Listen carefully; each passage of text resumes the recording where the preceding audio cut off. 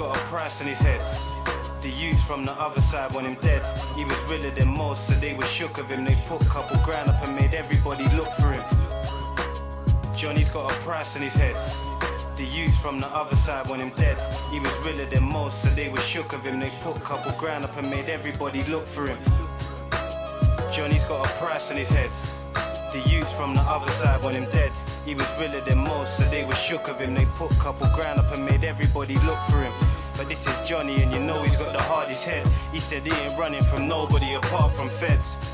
He was a bossy individual. We took the wrong path. He weren't supposed to be a criminal. He was in the flats when he was supposed to have been in school with the elders, running couple errands, just happy to be a soldier. He had big dreams of stacking all his dough up, so he could cop a flashy little motor. And since his dad went around, Johnny felt as if he was the man of the house. So he was trying to lick out his weed shops, cause it hurt him to see his mum working 3 jobs. He wanted mumsy to put her feet up, so he needed to get his peas up. He realised the weed money weren't enough for him to get this real cake. He had to move with the other thing. His favourite track was Every Day I'm Hustling. He was pushing it to the limit to get the money in. He was putting sniff into tickets and putting punk in cling.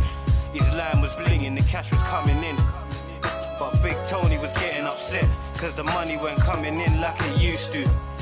Johnny was getting too big for his boots. Tony had plans to put the kid in the boot, but Johnny ain't dumb. Johnny heard the talk on the street. The oldest told him, don't listen to talk cause it's cheap. He went and bought a little strap, now he's gassed up, listening to sports in the flats, but he's pissed them guys off. And now he's got grands on his head. Big Tony and them man want him dead. He invested in more straps, went half with his homies. Big Star 9 ready to bark here at Tony. Tony's got the word that they're holding couple straps. Johnny's got the Star 9, his homies rolling with the Mac.